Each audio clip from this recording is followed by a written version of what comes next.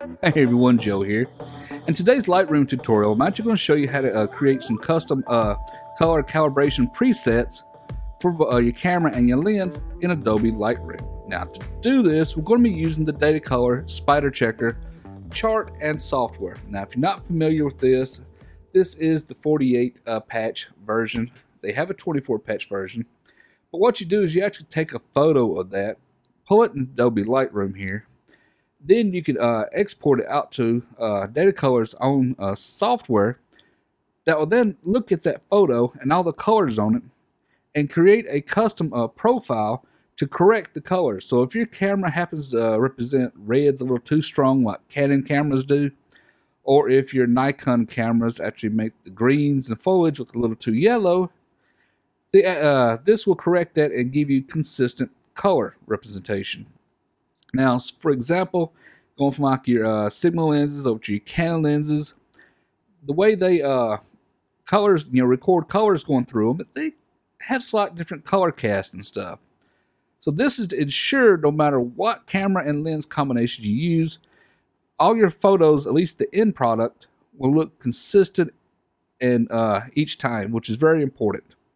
Plus, this makes sure if you had to do any kind of product photography that what you're taking a photo of and what you're giving back to the client is exactly what their product they gave you looks exactly like. So you can't just buy these and return them, which you guess you could if you really wanted to.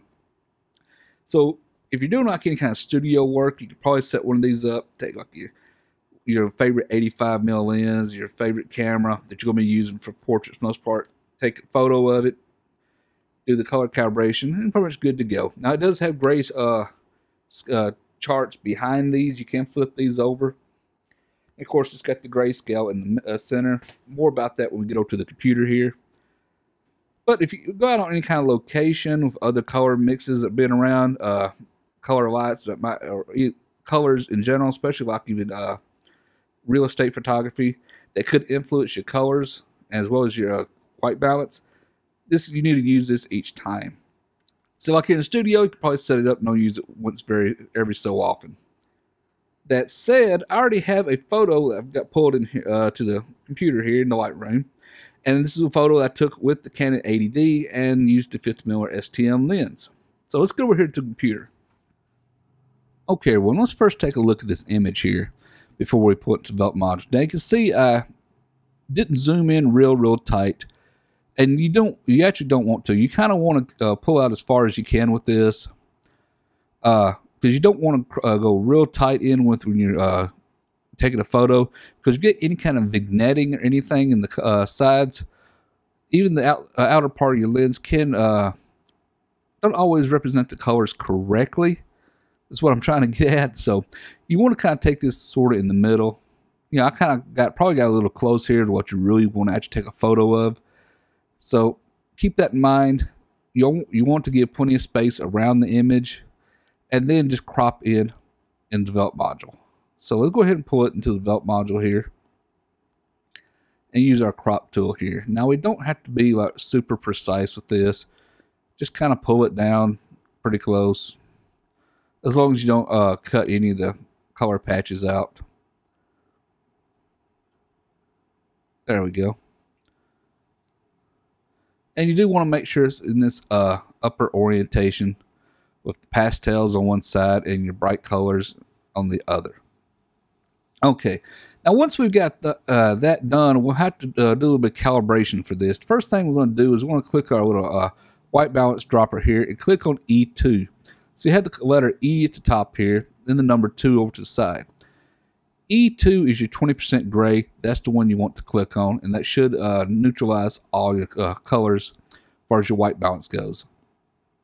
Okay, it looks like it did a pretty good job. If you look over towards the histogram, it now reads reds, RGB, 89.3, 89.4, and 89.3, which is pretty close. Okay, once we got that done, now we have to have E1 here. If you kind of just run your mouse cursor over it, you see that it reads about 95.4, 95.5, 95.3. We actually want to drop this down to 90. Now, so we're doing that. I'm going to first be lowering the exposure. So can't lower it to about -65 here. And that got it close enough. You know, negative 65 on the exposure here, or negative 0.65. I'm going to get that correct. Got us down to 90.2, 90.2, and 90. All right, that's perfectly fine. The next thing we're going to do is E6 down here. E6 needs to be at 4, maybe at the most 5%. So we need to drop that down as well. First thing I'm going to do is I'm going to pull down shadows. And that, I think that's got it down to probably around 17%.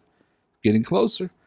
Now let's start dropping our blacks down here until it gets pretty close as well. See, negative 68. Got us close here.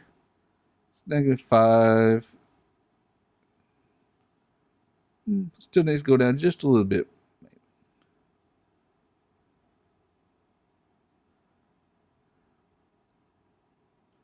And it got us really close. Let's go down to negative 72 or something like that. So, yeah, negative 72 got us pretty close. Yeah, I think negative 72 is on the blacks. Now that's got our chart looking very vibrant here, very accurate for the colors and stuff. But some of the colors, you know, they're not just perfect yet. So this is what the software is going to do.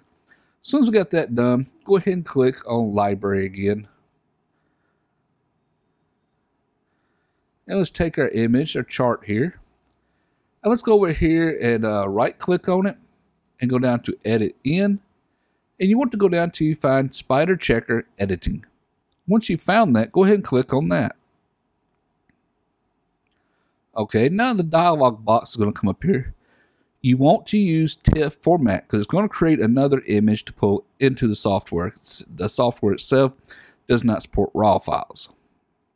But this is going to pull any kind of adjustments that we've already made to the chart here, that photo, into the software. Now it wants TIFF. You want to leave it on an OB-RGB, even if you're not editing in that color space. That's the color space that the software is going to look for. And you, of course, you want to leave it on 16-bit color depth. Okay, once you've got that done, go ahead and click Edit.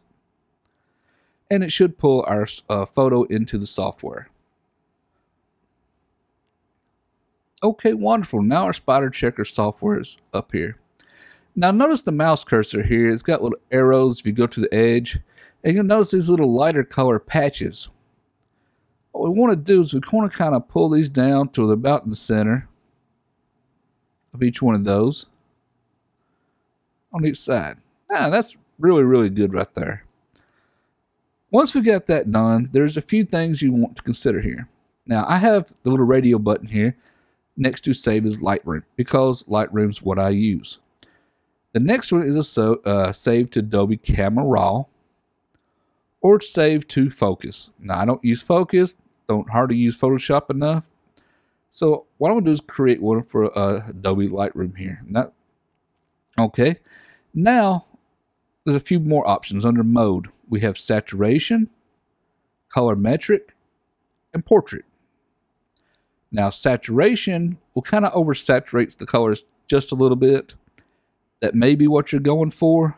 I don't use that one, but there are some occasions you might want to. You know, just read your manual and decide if that's what you need or not. Now, colorimetric is the most accurate. So if you're doing any kind of product photography, I really recommend you go back with colorimetric. And colorimetric, whatever you want to call it.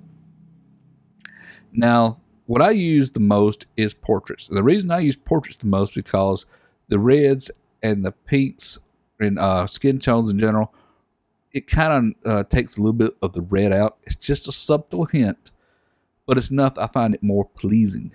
Now, that said, I do create the colorimetric and the portrait ones both for each camera and lens combinations that I use here in the studio. Okay, for this tutorial, I'm just going to leave it on portrait. Now, go ahead and click on Save Calibration. Now, what you're going to want to do here is you're going to first name the camera. Let's say Canon 80D. Then you want to name your lens, like a 50mm STM lens. Okay. Then we want to name this one as Portrait. Of course, outside this, I'm just going to put tutorial. That way I know what this preset was for and just delete it later. But you want to, like I said, you want to name your camera body, your lens, and the mode that you saved it in. Okay. Once you've done that, go ahead and click OK. But now if you want to go back and create a colorimetric one, you can click on Build Another Calibration right now. If you don't want to, just go ahead and click on Quit. Okay. Wonderful. Now the first thing we got to do is close Adobe Lightroom, because right now, even if we went down and pulled the file that we want to color correct into the develop module, our new preset will not show up until we close Lightroom. That's the only way Lightroom works to actually bring in new presets. Okay, go ahead and start Lightroom back up. It's going to see all the new presets that are created. Okay, wonderful. Now, we're not going to use the TIFF file here, but the CR2 here is the raw image. That's the one I want to pull into the develop module.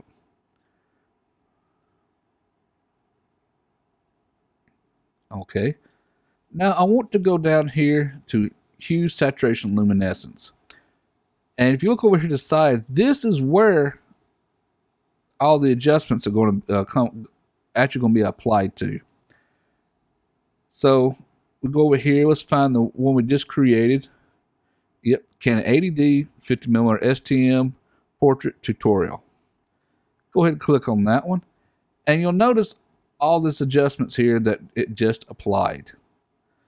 Now let me go ahead and click Command Z again, and you can see the yellows, the reds, all of those changed a little bit. Okay, they might be too bright, maybe too red, a little too saturated.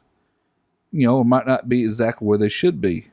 Okay, let me go ahead and apply that one again. And you see, it's a subtle change, but now they are completely accurate. You see the hues where it adjusted them, the saturation where it adjusted them, and the luminance. What's really great about this is if you still want to go back and change any of them, you can actually modify each one of these presets that's already created. Okay. Once you've got that done, you can go back to a library here. Now, if you had a whole bunch of other photos that you wanted to apply this color preset to, keep in mind we've also already got the white balance set for this raw file here. We can click on it, highlight all those other files, and go ahead and sync settings.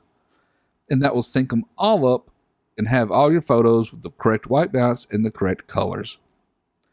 Well, okay, everyone. Well, I hope you found this tutorial helpful, and now you found an understanding of why these might actually be worth having.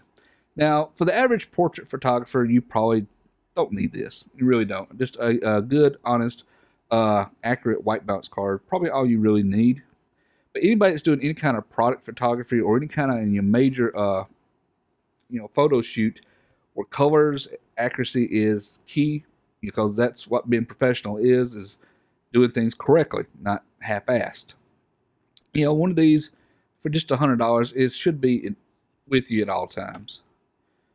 Now, like I said, you think you would probably want to buy this, do all your color calibration, and just send it back.